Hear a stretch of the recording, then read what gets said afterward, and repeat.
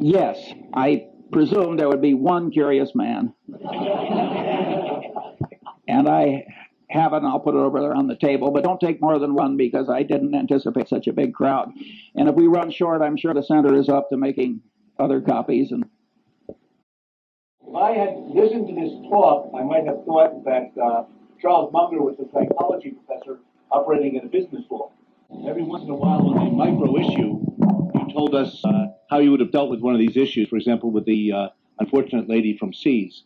But you didn't tell us how these tendencies affected you in what's probably the most important, or one of the most important elements of your success, which was deciding where to invest your money. And I'm wondering if you might relate some of these principles to some of your past decisions that way. Well, of course, an investment decision in the common stock of a company frequently involves a whole lot of factors interacting. Usually, of course, there's one big, simple model. And a lot of those models are microeconomic. And I have a little list of, it wouldn't be nearly 24 of those, but I don't have time for that one. And I don't have too much interest in teaching other people how to get rich. My personal, and that isn't because I fear the competition or anything like that. Warren has always been very open about what he's learned, and I share that ethos. My personal behavior model is Lord Keynes.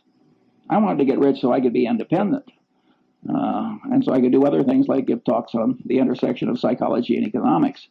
I didn't want to turn it into a total obsession. Yeah.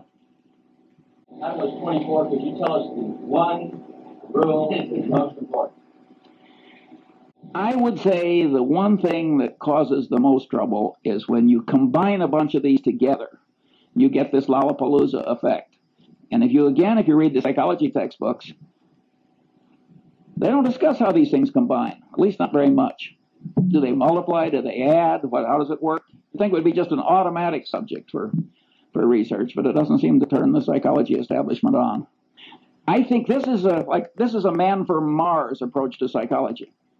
I just reached in and took what I thought I had to have. That is a different set of incentives from rising in an economic establishment where the reward system, again, the reinforcement, comes from being a truffle hound. That's what Jacob Viner, the great economist, called it, the truffle hound. An animal so bred and trained for one narrow purpose that he wasn't much good at anything else.